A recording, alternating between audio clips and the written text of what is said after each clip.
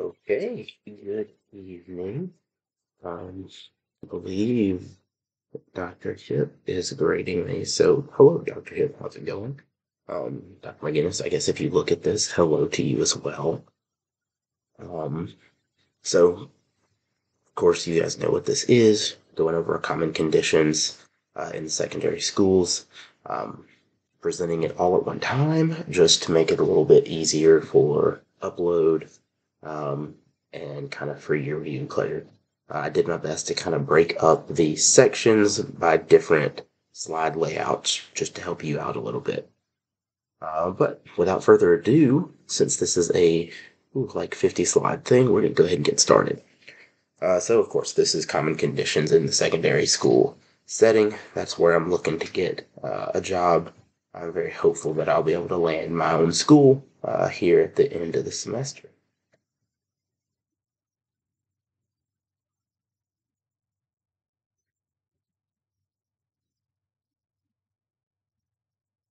Well, come on. There we go.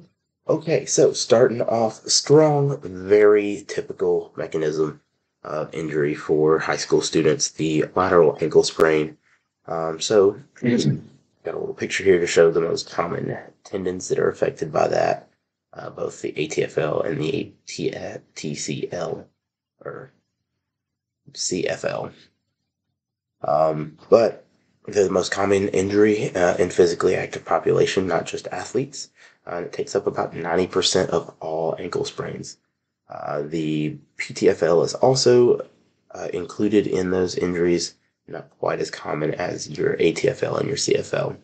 And they're represented in classes of either class 1, 2, or 3, depending on the severity of that injury. And we'll talk about that as we go. So, the mechanism of injury, typical mechanism for a ankle sprain, lateral ankle sprain is going to be plantar flexion with inversion. So, having that foot really pressed all the way down to the floor, rolled over the top, and then some inversion forcing those ligaments to pull. You have the forceful inversion of the foot causing stress on the lateral ankle ligaments is what leads to that. So,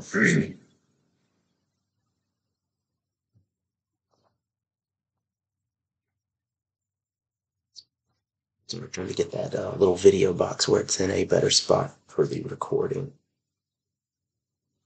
So, moving on, our signs and symptoms, with those separated out by grade, as I said, you've got the mild pain, disability, slight reduction in ability to bear weight, point tenderness, all those very light issues at the grade 1. Usually people are going to be able to walk on this. They're going to get up, keep going. You might tape them up and get them back in the game.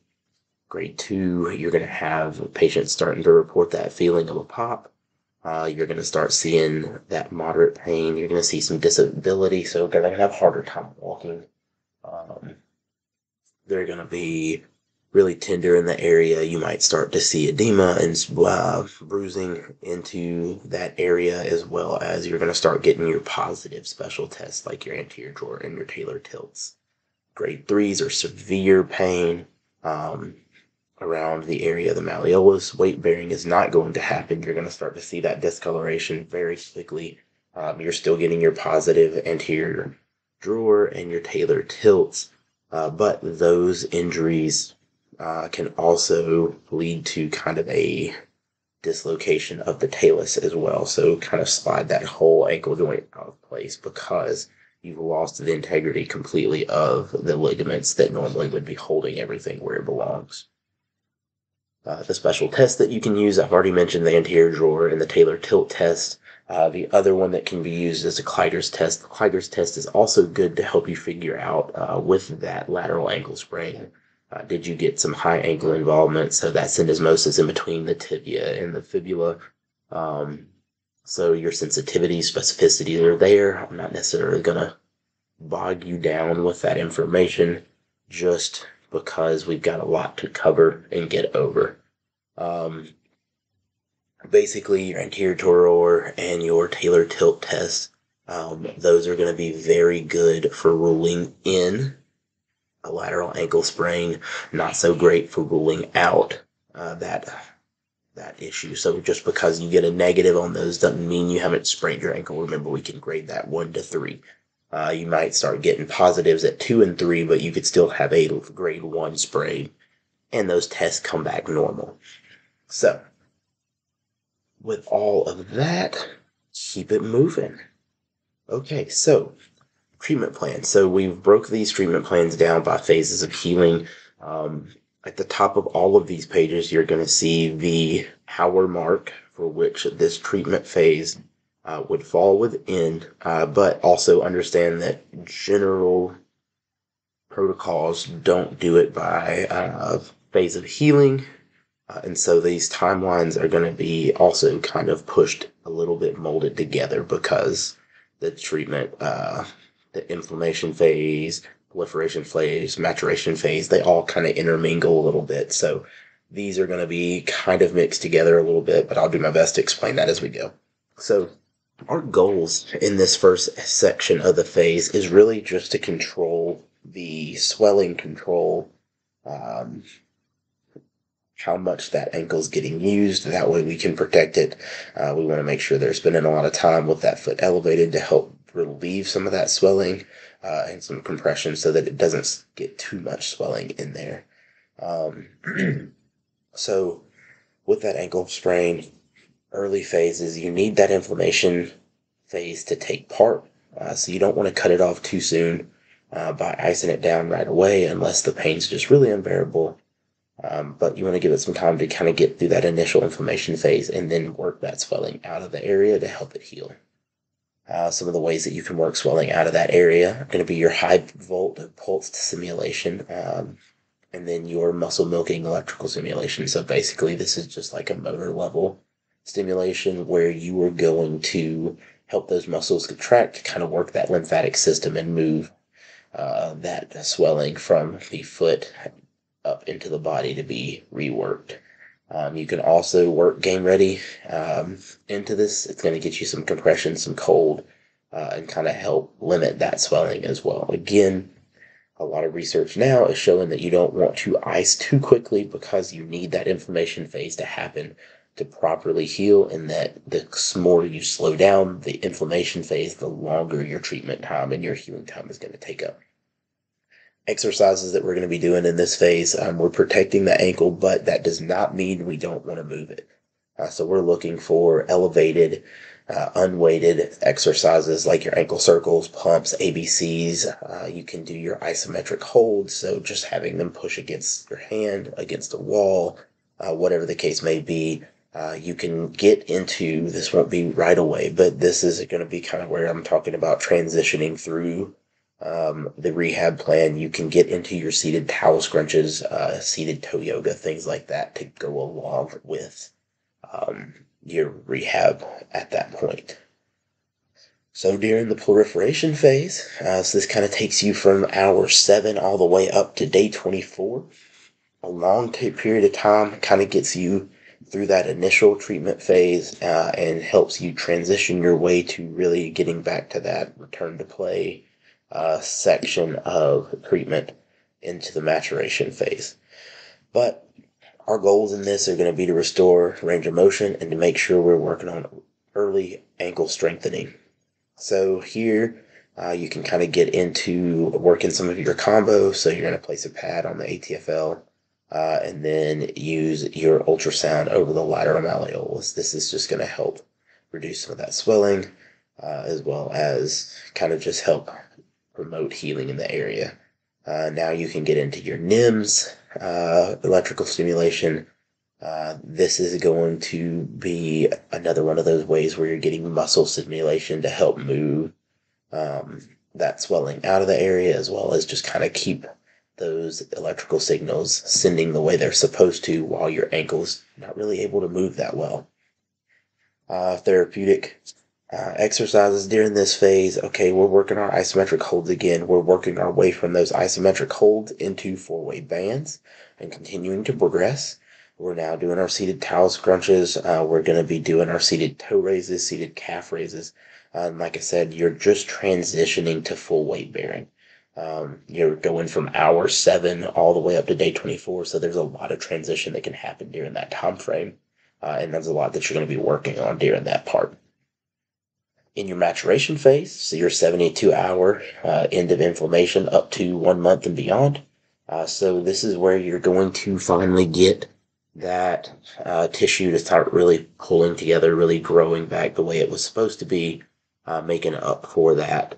So our goals here is to fully restore strength. It's to restore full function and make sure that they are ready to go back to sport. The modalities that we can start to use in this section, you can get into kind of using your Russian E-stim. This is going to help with getting those muscle activations so you can reach your in-range of motion. You can use this as an active assisted contraction kind of deal where they feel the ramp happen and they make a muscle or they make a movement, and then that electrical stimulation is going to take their muscle further into that movement and just kind of reset that. You can also start working some hot water submersion. This is just going to help relax that area, help with kind of just loosening everything up so that as you're doing those exercises, you can get those in range of motions and kind of work on restoring that strength. During this phase, now we're working the full weight bearing. We're working our squats, lunges. We can do double and single leg balance on stable and unstable surfaces. We're going to be transitioning into our running plyometrics and our sport specific training as we get further along in this process. So some of those activities, they can look like going into, say you have a volleyball player, so now you're starting your runs, you're jumping to make sure that their jump progressions are proper, and once you know they're jumping correctly, now we're going to take them to the net. We're going to put up the volleyball net. We're going to actually have them practice their approach. If they're an outside hitter, we're going to have them practice their approach if they're a middle blocker. Or if you've got your libero, we're going to make sure that they've got the ability to push off of those feet nice and even or from weird angles so that they can get out and down to the floor to get that ball back.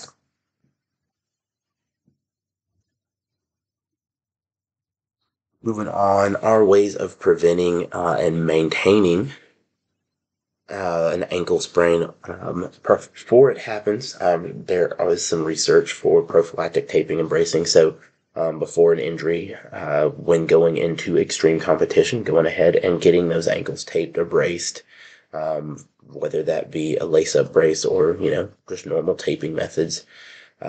Even without an injury, you can get personalized orthotics that are going to make some corrections in your ankle setup. So if you have too much pronation or you have too much supination in your foot, high, a low arch, those orthotics can help make up for some of those shortcomings so that while you're competing, that doesn't make you more likely to have an ankle injury.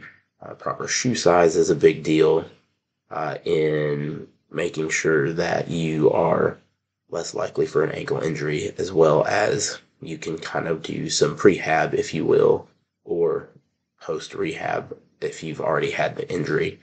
Just your typical ankle exercise programs. So again, working Y balance, working your full weight bands just to strengthen all of that, toe raises, heel raises, so on and so forth. Just doing those ahead of time and or to maintain once you've had an injury. Surgical interventions that can be used with a lateral ankle injury. So once that ATFL or the CFL, any of those ligaments have been injured, it then becomes a thing where you kind of have to reconnect them so that the ankle joint is more stable. There is also a good chance that with a lateral ankle sprain that is bad enough to require surgery, that you also could get some involvement of the perineal tendons, and that's what you see in figure 3 here, just talking about how those perineal tendons often get injured along with that lateral ankle, so that could be something that they go in and try to clean up a little bit as well. So your indications are going to be chronic ankle instability that cause pain or prevent individual from completing a normal task of daily living. And then your contraindications are just individuals that even without that ATFL, like they can get back and do their thing. Their peroneal tendons are fine and strong enough to kind of hold that ankle together overall so that they can do their normal thing. Maybe they're no longer trying to play sport, they're just running around the house doing work, maybe playing a little bit with their kids, but they're not pushing themselves to a point that it's detrimental that they don't have those ligaments. If you don't have to have the surgery, it's a lot easier on the body to not have the surgery. It'll adjust, it'll get used to it. And then in figure 4 here, you can see some of the methods that they use to repair that, from just stitching the ligaments back together. They can sometimes put a little like sheath over the ankle to kind of hold those together, or hook the tendon that's left and is properly attached into little hooked spots on where they should be attaching, where the other part has torn away. So that brings us to the end of our lateral ankle sprains, and now has us moving into medial tibial stress syndrome or shin splints. Again, another very common injury to see in our high school students, especially when you think about coming from, if they're a single sport athlete and they go a whole year, don't really do anything outside of the sport. They just are playing high school sports. They go through the year and then they come back at the next year, haven't really done a lot, and think they're going to just jump into practice without really ramping up. And then they start getting that shin splint, or they have old shoes, or they change the surface of the track or the tennis courts. Things like that can all lead to this, but very common. Just a repeated micro trauma of the tibial bone associated with the periostitis, and caused by impact sports where you run, jump, any of the above. And then usually you see it with pain that localizes to the anterior part of the shins, kind of in those red zones that you can see on the picture here. So your common mechanism of injury when it comes to shin splints, completing repetitive tasks, with associated risk factors. So that could be weakened leg muscles, that could be shoes with little support, training errors such as just bad form, hard surfaces. This goes back to maybe you go from practicing on dirt or grass and then you have a long, hard practice where you're running on asphalt. Overtraining, so you just never take a break and you're constantly pushing yourself to the limit. You have a navicular drop, which is also common when you have flat feet or pes planus, and then a lack of ankle plantar flexion or dorsiflexion. So that's going to affect the way your body's able to move, puts more stress on the muscles and on the shins to absorb that, since the ankle can't do its job correctly. Epidemiology, it occurs in 10 to 15% of all runners, 30% of military recruits, and accounts for up to 60% of all conditions that cause pain in the lower leg. That pain is localized to the anterior part of the shins before, during, and after activity. That does not have to be all three of those. Sometimes it's just before, sometimes it's during and after, sometimes before and after, but eases off during activity. That changes. And typically is separated into 4 grades. So your grade 1, pain that occurs after activity. You wrap up activity for the day, shins start to hurt. Pain occurring before and after activity, but not affecting performance. So you know the pain's there, but as you start to warm up, you stop noticing it, you perform just fine, but once you wind down afterwards, you start to feel that pain again. Pain occurring before, during, and after. It's grade 3, so now that pain never goes away. You notice that when you're not practicing and when you're about to practice, you notice during practice, and you notice it after it, and you feel like you can't get as much out of your legs when you're in practice. And then you've got your grade 4 where the pain has become so severe that pain is impossible to take part in. So the special tests that can be used here, there's not a lot going on as far as actual special tests to be done, but the ways that it's typically found are going to be a very detailed medical history, specifically asking questions about activity load. So how much are they doing? Have they increased the amount of work that they've been doing compared to, 2, 3 weeks ago? Are they wearing old shoes? All of these things are going to help with that. You're going to get your physical examination where you can see some pain reproduced with the palpation of the posterior tibial, medial tibial border. Um, It'll also usually have an absence of like swelling, erythema, redness, or a loss of a distal pulse.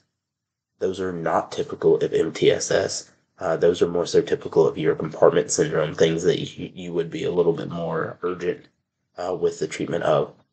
So those are things that kind of help you rule in, rule out some of those differential diagnoses when someone comes in and is like, oh, my shins just really hurt. Once you have that detailed medical history, a lot of what's going to verify that is going to be your CT scan or an MRI, as well as the DEXA bone density scans. Again, you can see the sensitivities, specificities, wasn't able to find likelihood ratios for any of those three.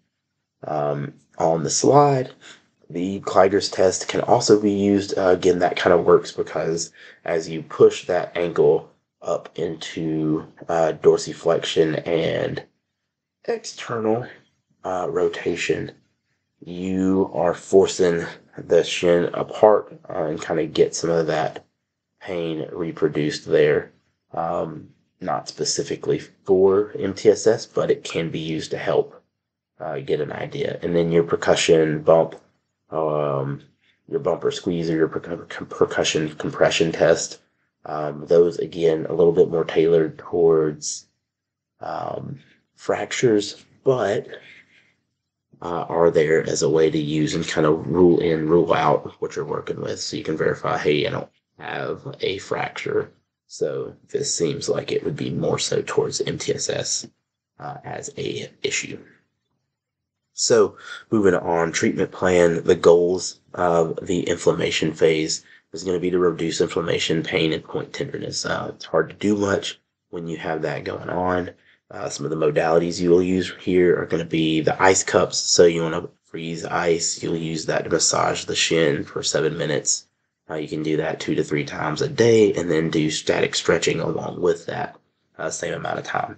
Orthotics and taping are going to help with that. So orthotics will reduce navicular drop.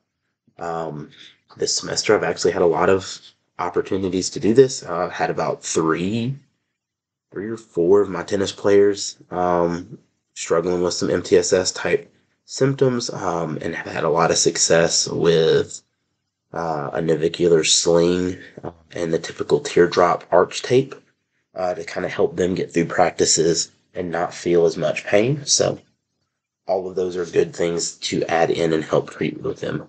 So those things you're going to be doing on exercise-wise, you're going to be doing a lot of calf stretches, a lot of tib anterior stretches, and then you're going to start working some of those more global muscles with your four-way hips, your dead bugs, trying to really strengthen that whole lower chain in the process.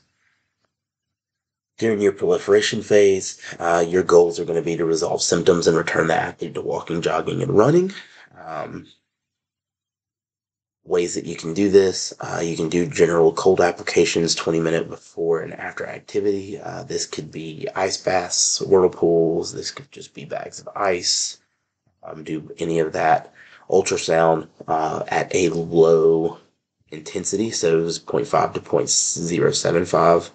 And that's just going to kind of help shake up those tissues, hopefully help get them to lay down and realign properly and get some of that aggravation out. At this point, you're going to be starting to work some of your four-way banded ankle, your towel scrunches, marble pickups, heel to toe walks, all of those kind of deals, as well as starting to progress towards your proprioception, as well as your walk, jog, run progression.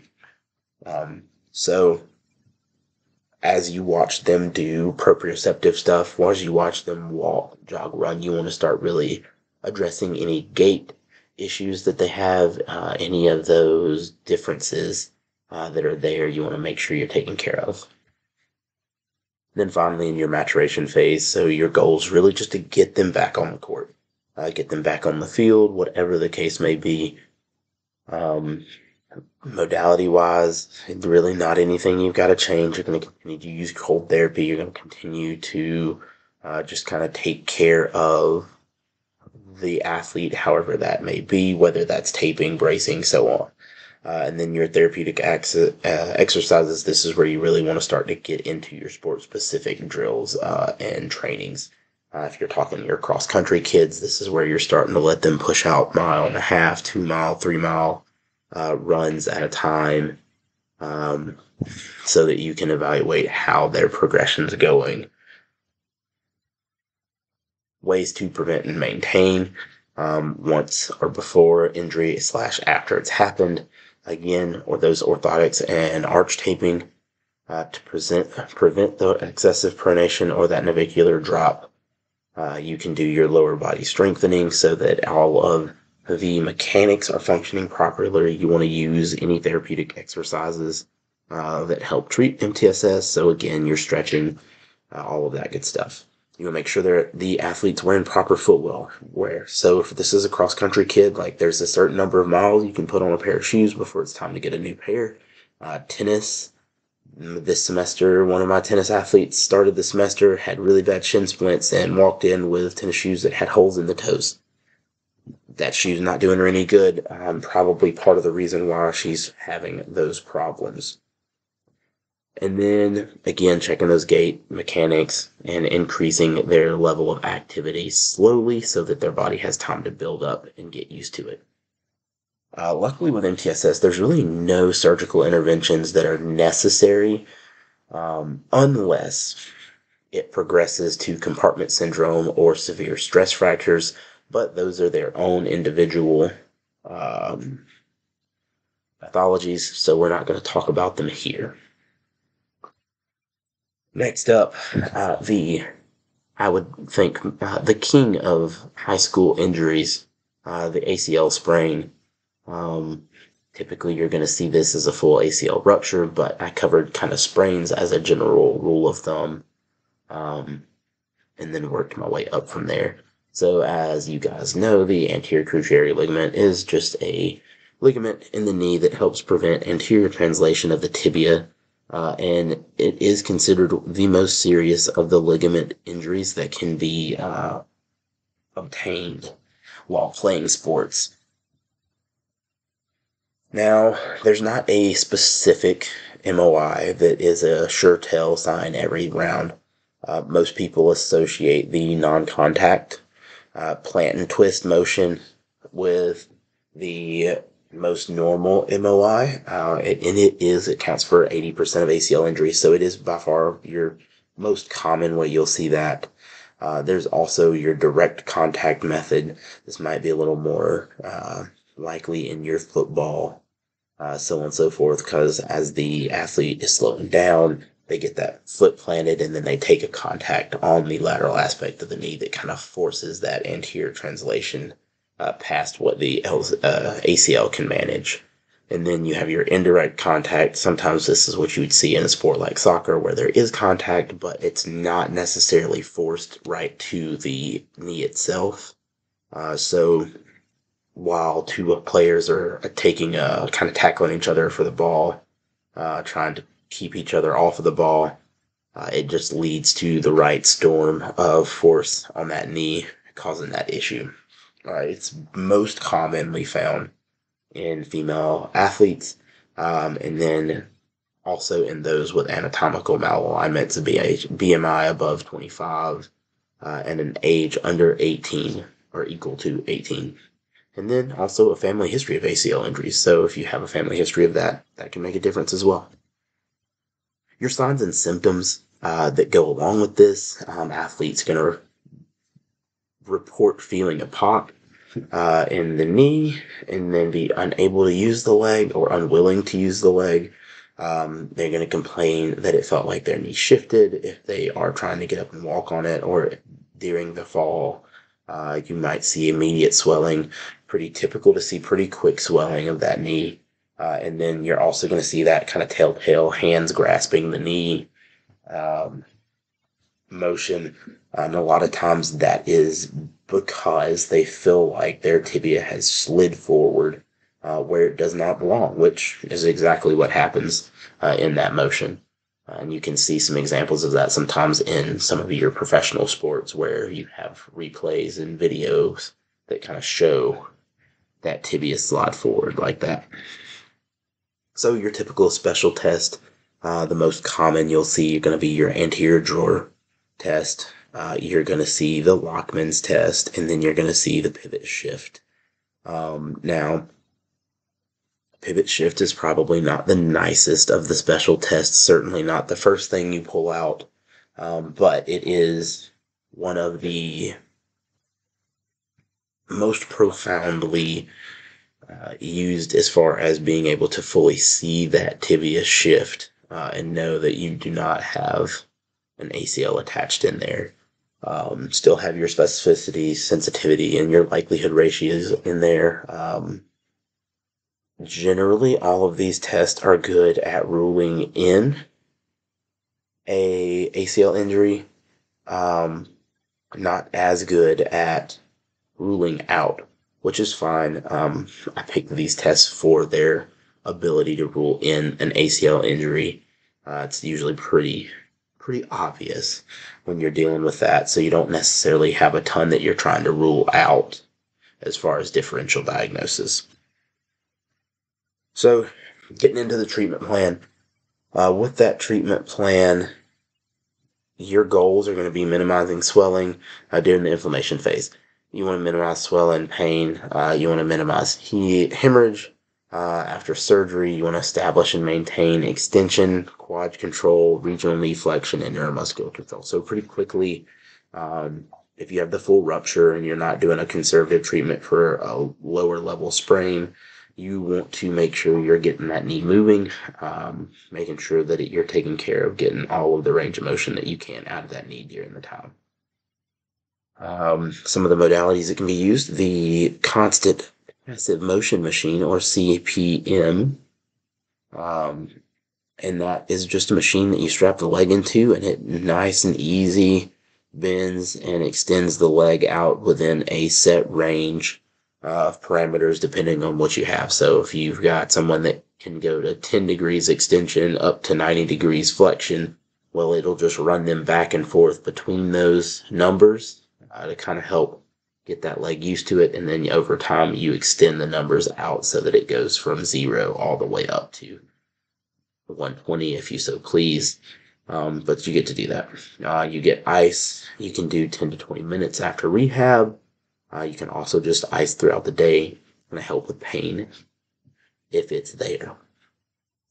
Your exercises you're doing early and often with an ACL injury, your quad sets, hamstring stretches, calf stretches, foot elevated, passive extension stretch. So that's just going to be kicking the foot up, letting the knee hang and get as straight as it can. Straight leg raises, as long as they have enough quad control that the foot doesn't lag, you want to get those going. And then, of course, heel slides, typical stuff there. During your proliferation phase, your goals are going to be to try to achieve a normal gait pattern. You want to get them back to walking as quickly as possible. Just helps with long-term effective healing. And then you want to restore hamstring and quad strength. You want to make sure you get full flexion during this time period, and you want to start light functional activity.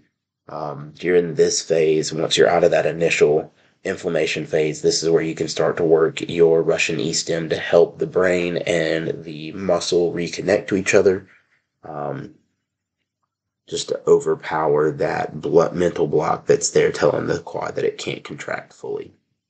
Your therapeutic exercises, a lot of what's on the previous page, and that's kind of how all of the treatment plans are working. So as you do the treatment plans, everything from the prior ones are still fair game as you move along. You're just going to drop some, add some new ones as it goes.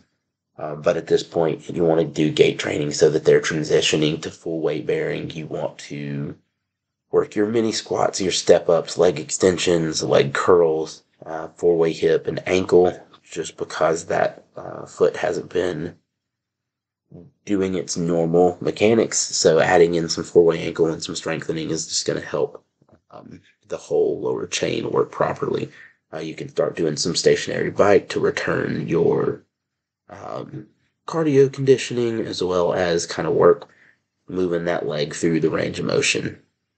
And then you want to start working your way through proprioception. So working your balance, two leg and single leg, and then on stable versus unstable settings as you move along. Moving into the maturation phase, the goals here are going to be to return to sport participation. So at this point, you can start using that neuromuscular electrical stim, and what this will do is help you get more of that kind of pulsed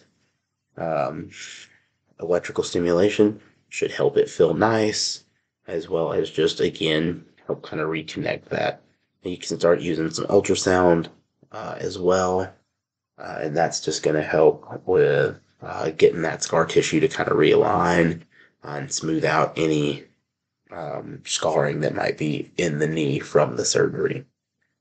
Your therapeutic exercises, now we're starting to get to the fun stuff. All right, we're doing our jump training. We're working our way up from walking to running. And you're also starting to get to do your sport-specific drill and your return to play testing. So like your less, things like that. So during this phase, this is where you really start checking on that athlete, making sure they're doing the right things so that they can be successful in their return to play. So some of the prevention and maintenance. So for this section, I wanted to kind of talk more so about what a ACL prevention program would look like. And luckily from a systematic review that we used for a project, probably during the fall, no, spring, last spring, either way. You've got a ACL injury prevention program checklist that you can follow that lets you know, how likely is it that the interventions you are providing are going to help prevent an ACL injury, but also it kind of gives you a layout of what is the most likely groups that need this. And then, of course, here you just have some pictures showing proper positioning and showing some exercises that are good to help strengthen the lower body and kind of work the body to hold and maintain proper alignment while in movement. So this can be done by anyone, but again, like I said, ACL injuries tend to be more so happen to girls. So as you can see, that's why our girls are in the prevention program pictures here. Maintenance-wise, I mean, if you had an ACL injury, really anything you've done during your treatment of the injury counts as maintenance. So continuing to do some level of rehab, whether that be upping the late-stage rehab exercises, whether that be through adding weight or adding reps, doing it at a faster pace, all of that still counts as ways to help maintain proper alignment and proper technique there. Some of your surgical interventions. So with that, ACL reconstructions, they are going to select the graft type, whether that be an autograft, which is something from within your body, or an allograft, which tends to be a cadaver tendon. And then they use the surgical technique of either using a single bundle or a double bundle reconstruction. So that is just, as you can see here, one band versus two bands. And then they either line it up as an anatomic or a non-anatomic position. If they have the ability and it's not going to affect the epiphysis, then they tend to go for an anatomic lay down, whereas if it's a young athlete that still is growing, they might go more so with a non-anatomic to leave that epiphysis alone so that it can continue to let that athlete grow appropriately. Sometimes they'll use a transtibial versus a femoral tunnel drilling method. Sometimes you kind of get a little bit of both.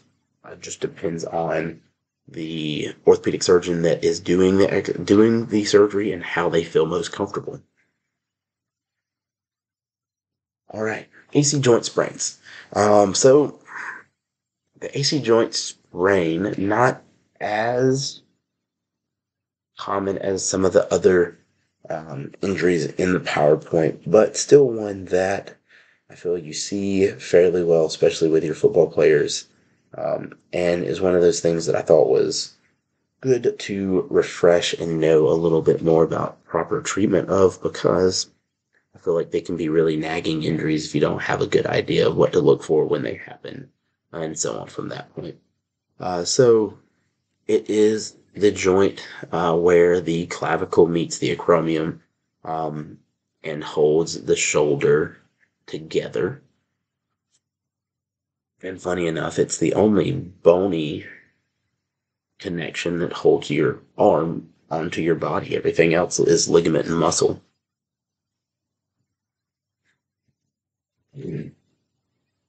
So, your MOI. So, the most typical way you're going to see that happen is going to be direct contact to the tip of the shoulder, forcing the acromion downward, backwards, and inwards while the clavicle is pushed into the rib cage.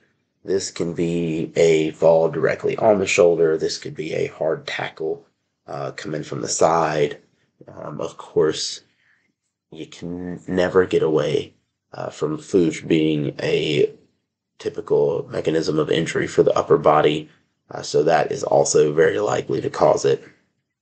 Now, your epidemiology, it accounts for 9% of all shoulder injuries. It's the most common in sports with contact, and it affects men at a higher rate than it does women, so 8.5 to 1. And then your type 3 sprains are the most common, as you can see from our chart here, in sport injuries. Sport injuries also take the largest toll when it comes to causes for AC joint injuries.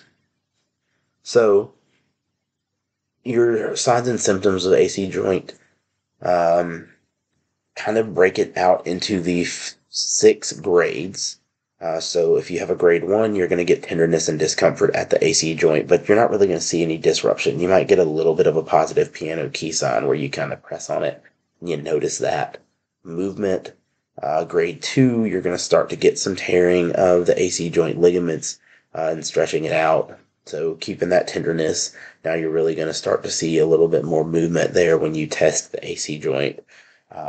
Grade 3 is where you're going to get full tear of both the AC ligament and the CC ligament, which is the corticoclavicular ligament. Yes. And then your grade 4, you're going to get posterior separation of the clavicle with the AC and CC ligaments torn. Grade 5, same thing, full tear of all ligaments, but you're also going to tear some of the trapezius and the deltoid ligament attachment points as well. And then finally, grade 6, you get a fully torn ligaments and attachment points with the clavicle being forced behind the brachioradialis tendon, and that is a serious issue. When this happens, that clavicular can really clamp down on some important vessels and so on, cause some real issues. It is a emergency situation. So your special test, there are kind of 2 bundle of tests that you put together to get a decent specificity and positive likelihood to rule in, and a decent specificity or sensitivity and negative likelihood ratio to rule out those injuries. So the Paxino sign and the O'Brien's test, when put together, have a good specificity to help you rule in a AC joint sprain, whereas the Paxino sign comes back negative if you follow it up with a Hawkins-Kennedy, and that is also negative. That gives you good sensitivity to say, okay, no, it's not an AC joint injury. I need to move on and look for something different. Your treatment plans, all right, you're looking for a reduction in pain and swelling, as well as to protect the joint.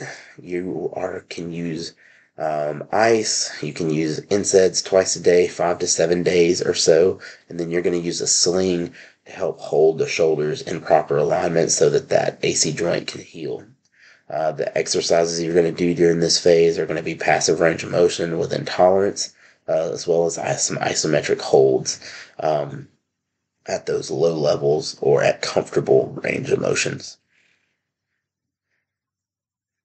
In a inflammation phase, but an operative, so your like grades 1 through 3 tend to be conservative treatment, and then grades 4 through 6 are operative treatments. In an inflammation phase where you're doing an operative treatment, you're trying to keep that pain below a 3 out of 10. You want to minimize edema. You want to make sure the passive range of motion is being worked at 70 degrees in flexion, scaption, and abduction. And then again, same modalities. You're using ice, NSAIDs, and a sling, and then you can start to do some pendulums and some ball squeezes. Partially, this is going to be because during a surgical fix, you're going to have reattached that clavicle to the acromion, so you want to try and get as much movement as you can maintain as early as possible so that the joint doesn't freeze up. You kind of have to be slower with the initial exercises when you're non-operative because that joint's still injured. You need to let it heal. Whereas you can kind of start being a little bit more aggressive when you have it surgically fixed because you now surgically fix the clavicle into the proper placement, and the shoulder can afford a little bit of movement to avoid it sticking or getting frozen. Your proliferation phase goals for non-operative treatment are going to be pain-free range of motion and early strengthening. You want to start using kind of that inferential E-stim. So this is just low-level E-stim that's going to help with some pain management, not going to cause any muscle contraction or any issues with that. And then you want to start doing your active assisted range of motion, as well as your scapular retraction, protraction, some serratus anterior punches, just your general shoulder strengthening exercises are going to start to kick in there. This could be where you start working a little bit of that I's, T's, Y's, laying down on the table as well, just to kind of start getting that range of motion as much as you can in comfortable ranges. With an operative treatment during this phase, your goals are going to be to have no pain, no swelling. You want your active and passive range of motion, shoulder flexion, scaption, and abduction to be up to 90 degrees. Your external rotation out to 70 degrees in neutral, and your internal rotation, full range of motion in neutral. So keeping that shoulder close to the body, you just want to be able to go where you're supposed to go.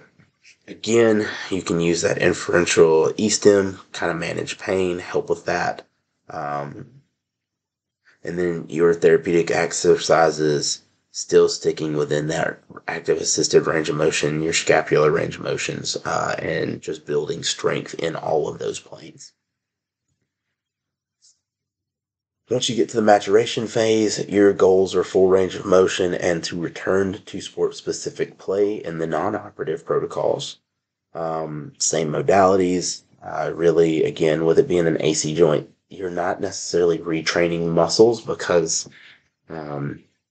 it's just a joint with ligaments. There's really not a lot of muscle that goes there, so you're just kind of managing pain.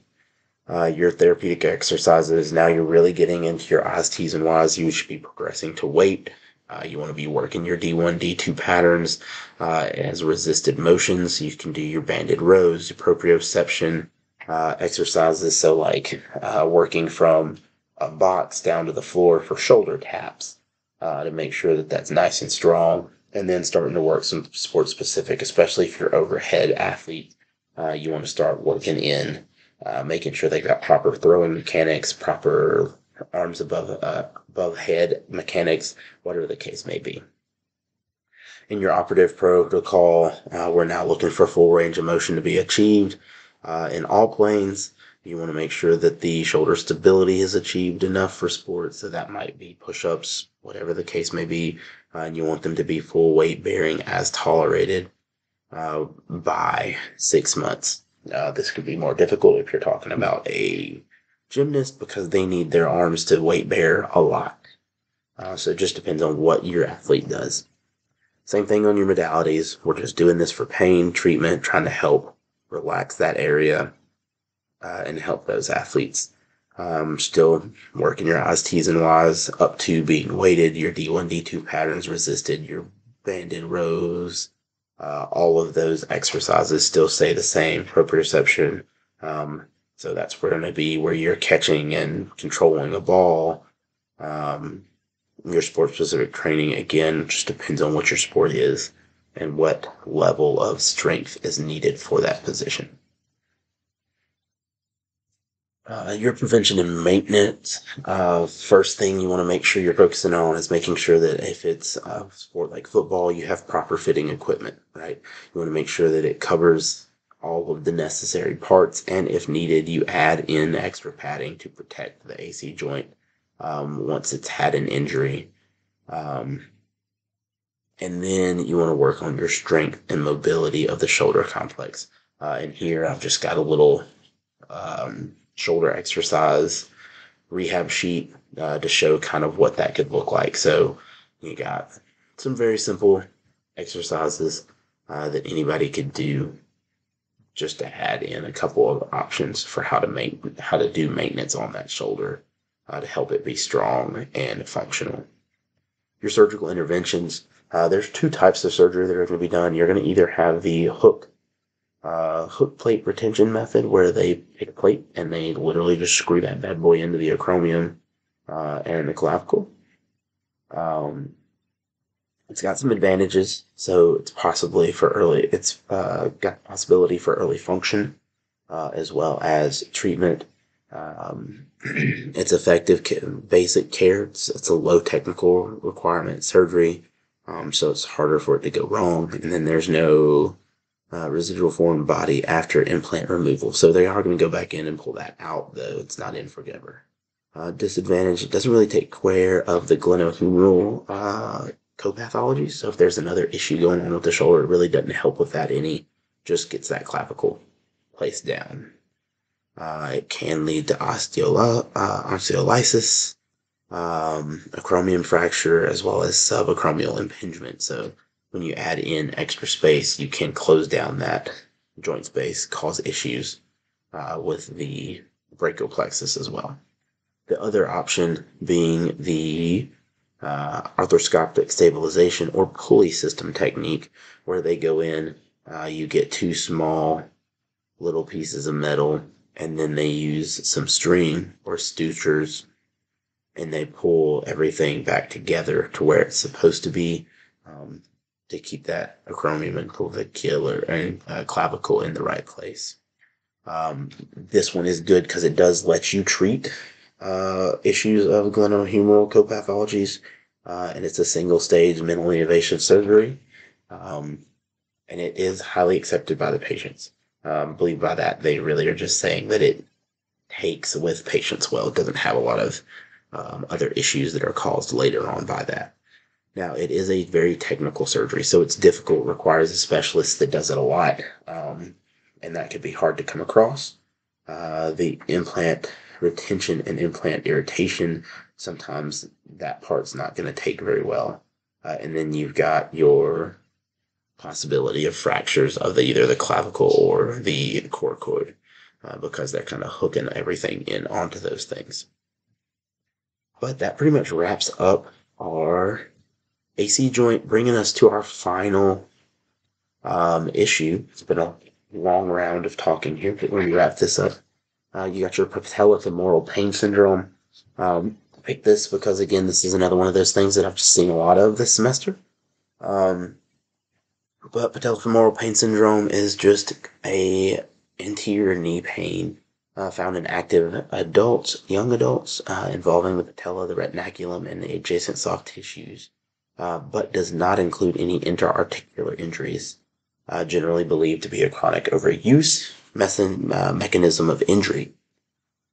But epidemiology, it's got a annual prevalence among adolescents of 28.9%, and again causes pain in the anterior aspects of the knee while walking, running, descending, or ascending stairs. It causes that after practice achiness is what I've seen kids come in for. Hey, I've been playing a lot of basketball or I've been doing a lot of whatever. My knees just really ache. It's kind of how I've seen it present in my clinical practice. So your signs and symptoms, you're going to get gradual onset of anterior knee pain. You're going to get grinding sensation with movement. Pain is typically going to be bilateral. You also are going to have complaints of locking or catching feeling after prolonged flexion of the knee. And you're also going to see some squinting patella, which you have a nice picture of right here, where the patellas, while everything else is straightforward, are facing inward. The special tests that can be used for this, you've got your patellar grind test, the Clark sign, and the patella apprehension test. I got a couple of pictures there to show you some of those. Didn't really have specificity sensitivity, but we did have our likelihood ratios, which is good.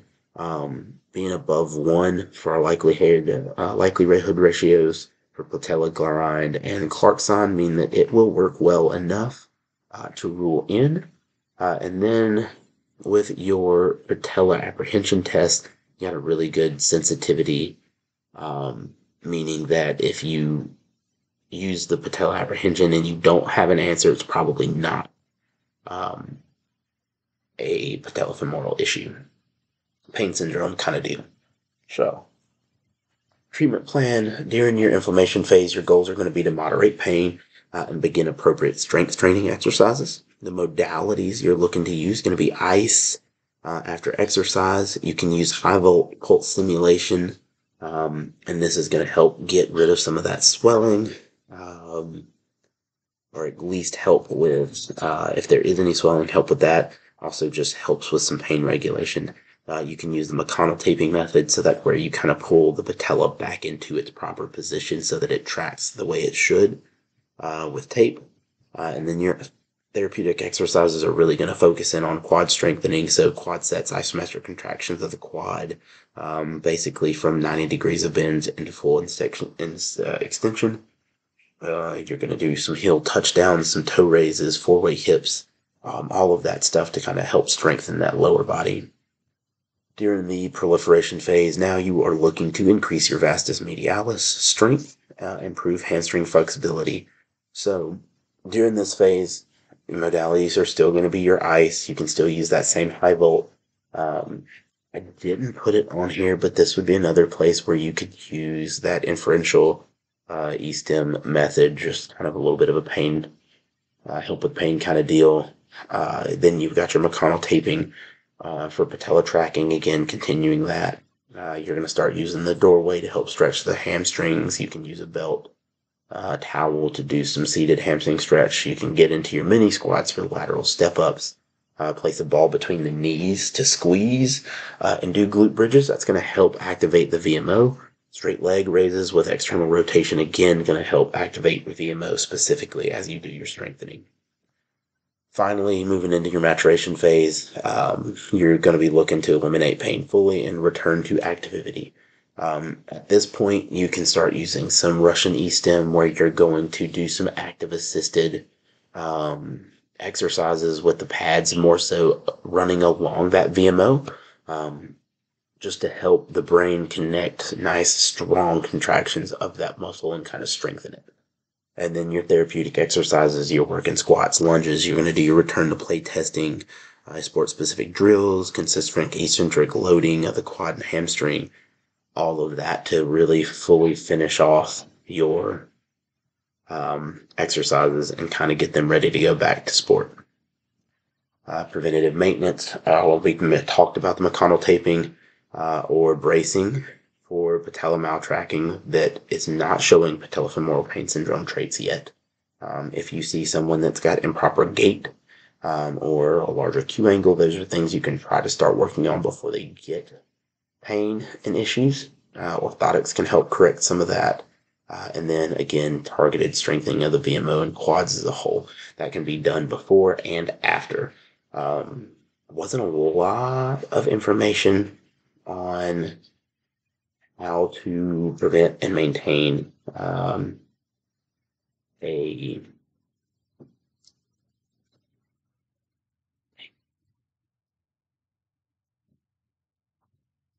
prevent and maintain the injury. So some of these are kind of just looking at the research and the information that I found for patellofemoral pain syndrome. This is just some of the things that I have assessed as helpful and would be useful ways to take care of it. Your surgical interventions, not likely. It does not happen often. It does require very strict adherence to therapy for more than 6 months. But you also, on top of the strict adherence, have to have one of the following uh, treatment issues. So you have to have malalignment. And again, that could be Q angle, that could be patellar, tight lateral retiniculum. And that's where you get your patella tilt or translation, and then articular cartilage lesions in that patella space. If they feel that surgery is necessary, they're going to utilize an arthroscopic to get in there, look at everything, verify what needs to be done, where it needs to be done, and then go from there. And then here in our little table, these are just some of the procedures that can be done for patellofemoral pain syndrome. Basically, just looking to correct malalignments and kind of help get the joint to properly work the way that it should. So, managed to wrap that up just over an hour, which I'm surprised. I thought it was going to take me longer than that to present. But references are right here found at the end. I hope that you have enjoyed your time listening to this and that I wasn't too monotone so that it's not terrible to listen back to. Appreciate your time, and I hope you have a great day whenever you get around to listening to this. Thanks.